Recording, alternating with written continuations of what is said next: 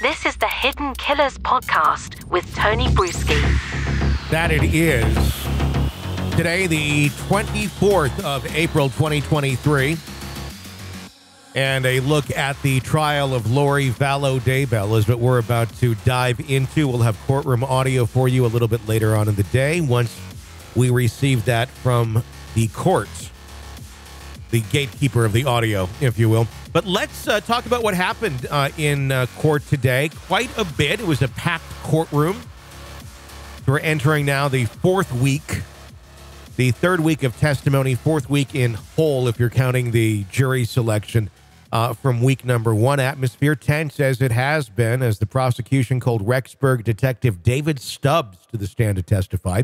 Detective Stubbs' testimony provided some crucial insights into the electronic search warrants and digital evidence gathered by the police during their investigation of the case. Stubbs was being very detailed about the extensive efforts made by law enforcement to track down and analyze the digital footprints of Lori Vallow, her brother Alex Cox, and her late husband Chad Daybell. The detective described how the police had managed to trace email addresses, phone numbers, and even online music accounts associated with the trio.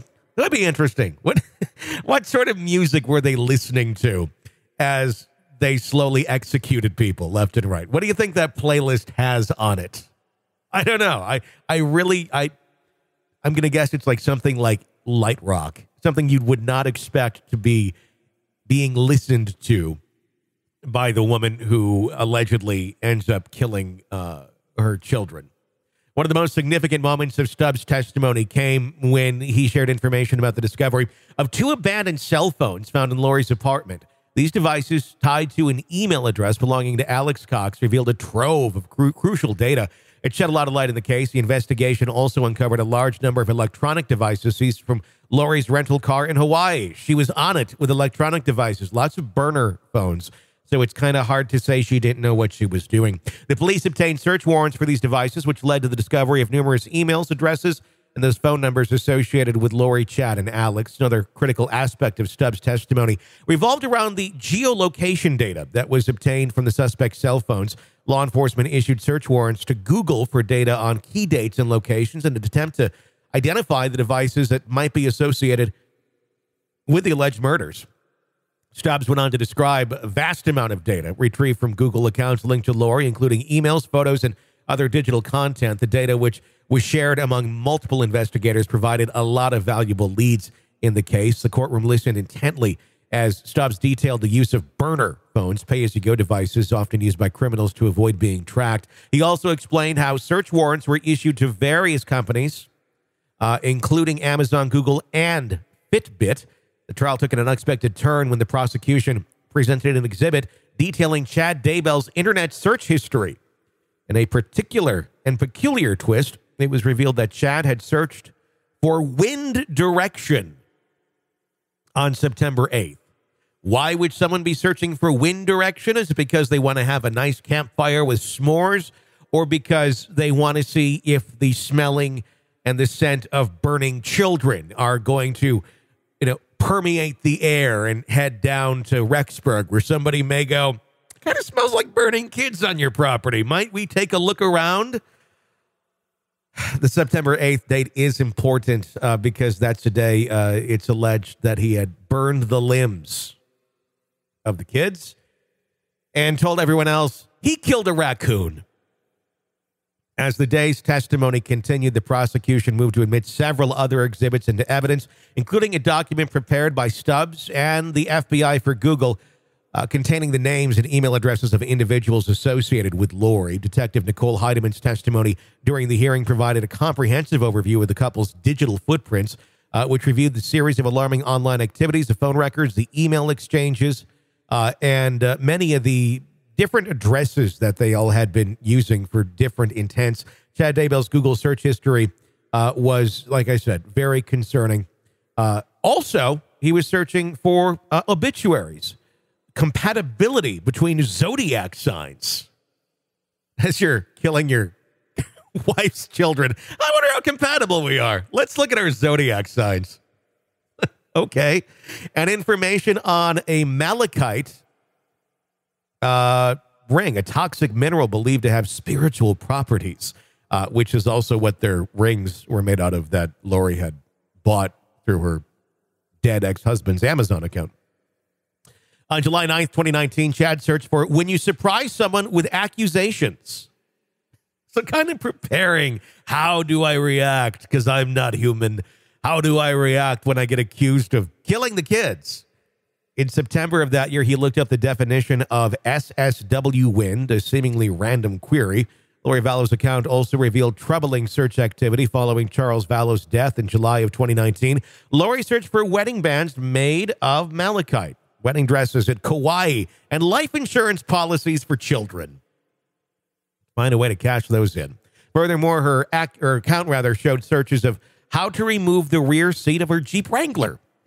The couple's phone records were equally revealing. Between October 2018 and 2020, Chad Daybell was linked to 9 different phone numbers, while Lori Vallow and Alex Cox, Lori's brother, each had 6. Many of the numbers were found to be associated with burner phones, which are commonly used, by criminals, as we have said. Their phones were linked to various different accounts as well.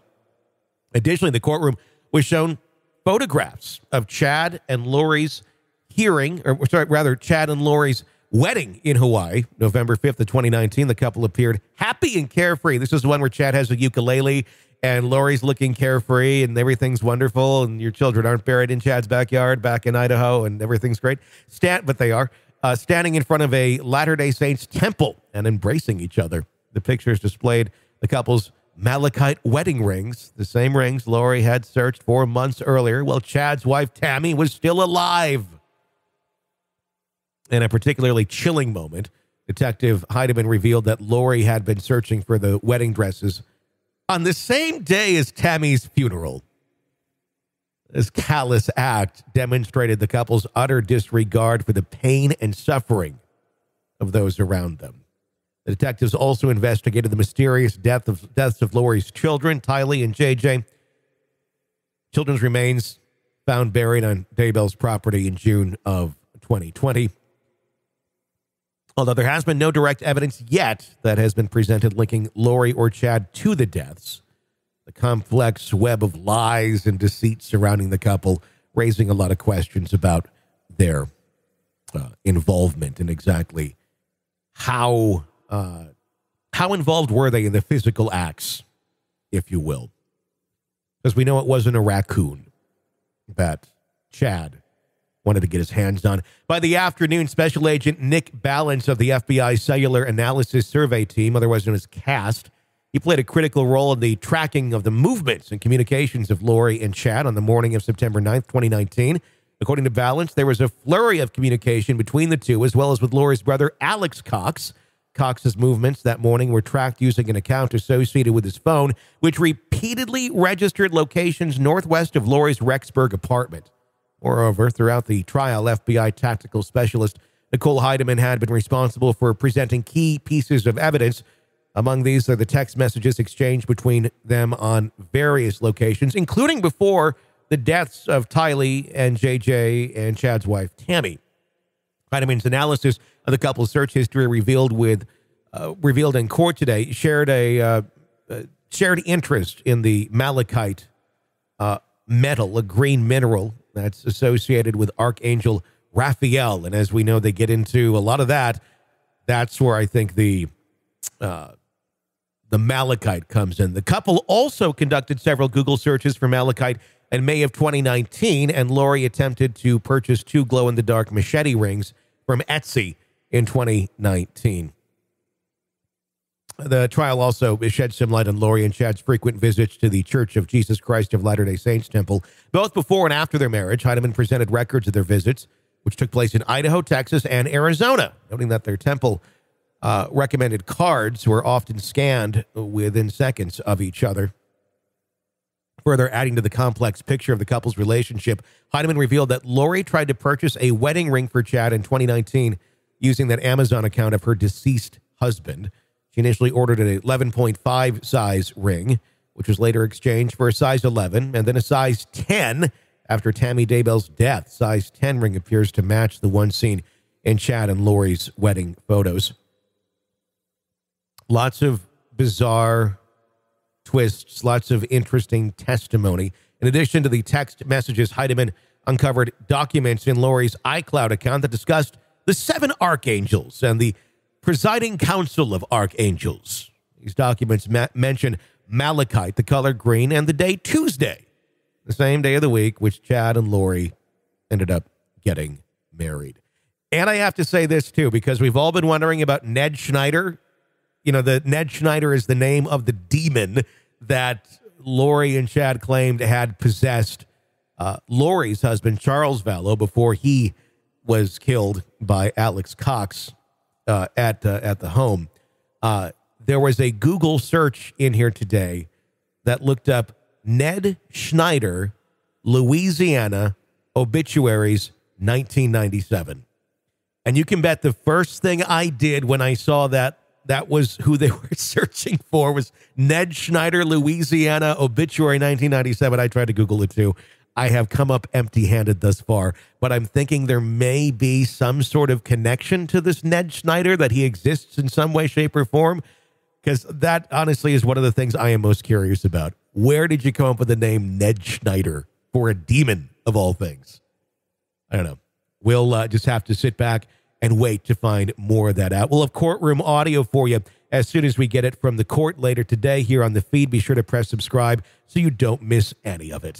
This is an examination of the hidden human condition. This is the Hidden Killers Podcast. The Hidden Killers Podcast. With Tony Bruschi.